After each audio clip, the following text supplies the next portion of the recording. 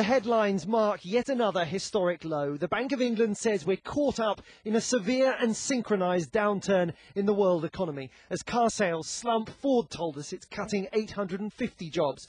GlaxoSmithKline, the drug maker, announced plans to save £1 billion by letting staff go. And we learned that another 17 Zavvi stores are to close, with a loss of 242 jobs.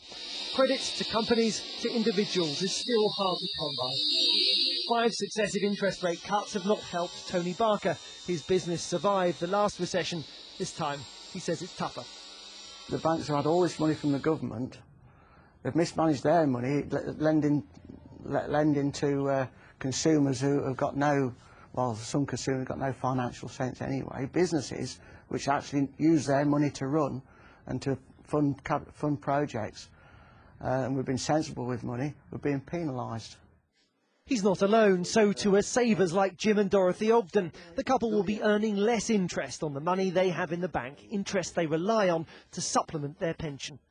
You've got to look at your expenditure and try and keep it within bounds, because their interest coming from your investments isn't going to be a safeguard as it used to be.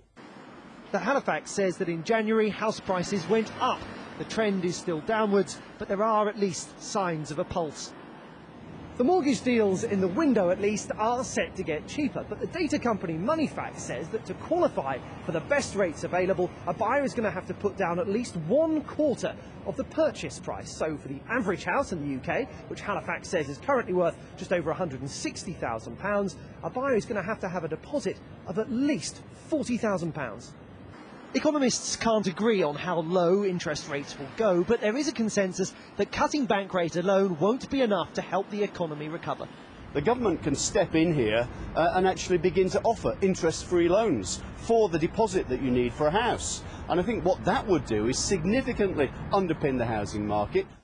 The smart money here is on the Bank of England printing more of it, because although interest rate cuts have made credit cheaper, the fact is there's still not enough of it around.